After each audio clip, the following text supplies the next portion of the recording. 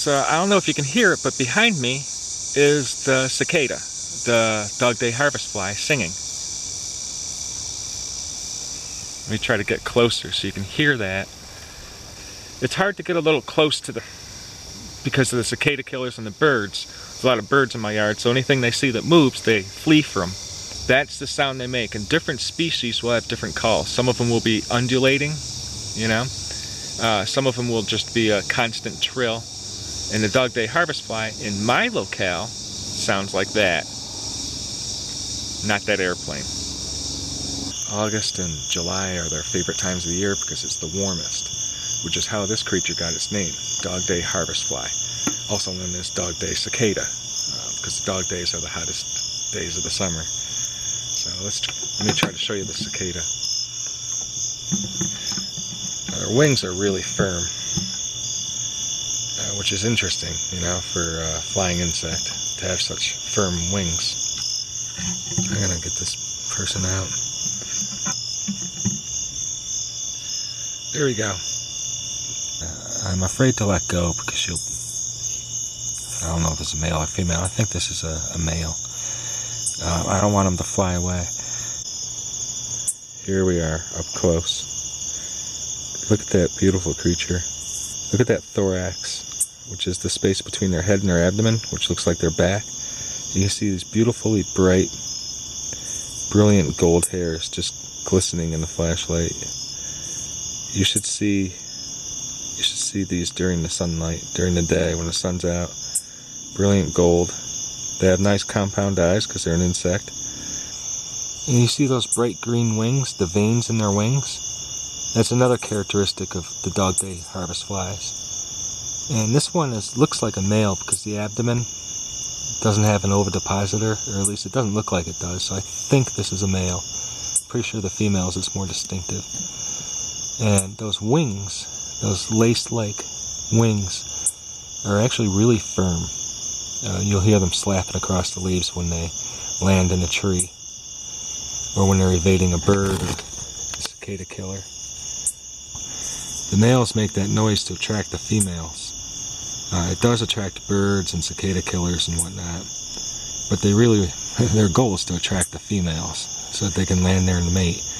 Then the female will use her ovipositor to basically slice a slit into the bark of the stem bark of trees and things, on the twigs and all. And then she'll actually lay her eggs in it. And once they hatch, they drop out onto the ground, burrow into the ground, and feed on the sap and the roots of the pine trees and oak trees. And then when they're ready to come out, you know, as adults, they'll climb up out of the ground. You'll see that perfectly round hole, same thickness as this, almost a finger's width or circumference. And they'll climb up the first object that they come across. They'll climb up as high as they can, or until they're upside down. They'll shed their skin, come out with these wings. It takes them a few hours to harden, and then they're ready to do their thing. And you can see those simple eyes, those little ocilla reflecting in that triangle in the forehead. Those are 3 simple eyes. A lot of insects have them. The ocilla are pretty much just used to detect basic light and dark. So if they notice darkness going over them, especially all 3, they know that there's a bird or predator above blocking out the sunlight and it's time to flee. Some people think that they get bit by cicadas. I never hear it. I've only heard it once. But that's because they have claws at the end of their feet. So if you're nervous, if you're scared of them, you might feel that and, you know, fear that you're about to get bitten or something. But it's just claws so that they can hang on to the bark nice and easily. Now this one's flicking its abdomen to get me to kind of lose my grip. The way they make their noise is really interesting. What they actually do, try to make it so you can see them better.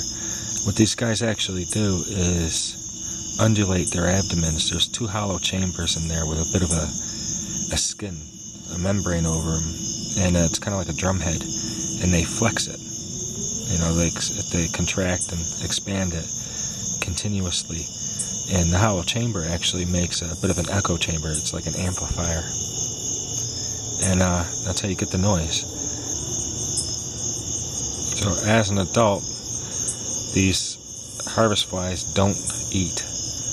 But that looks a lot like a proboscis, so I gotta figure out if they have nectar or not. Look at those eyes. Really far apart on the head, and then you can see the tiny little antenna at the front of the nose. Maybe I can see them? There's one. See those two antennae? Probably for picking up the females. These guys are sound-based. So the male will make that noise, and the female will click back in response, or fly up to him.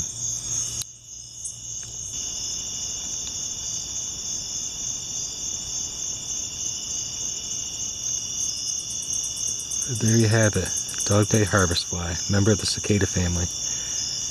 And there's a lot of species of cicada worldwide, but these ones are annual. Some of them will come out every 3 years.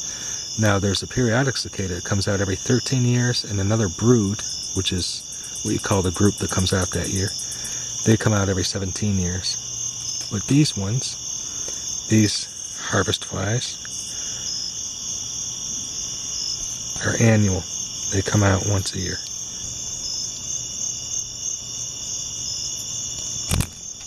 There it goes. So that's about it. I'm gonna sign out now. I'm Chris Ignato. Thanks for watching my video, and subscribe if you want to see more videos. And also hit the like button if you like my video. I don't know if I pointed to the right side. It's actually down here somewhere. So, okay. See you later.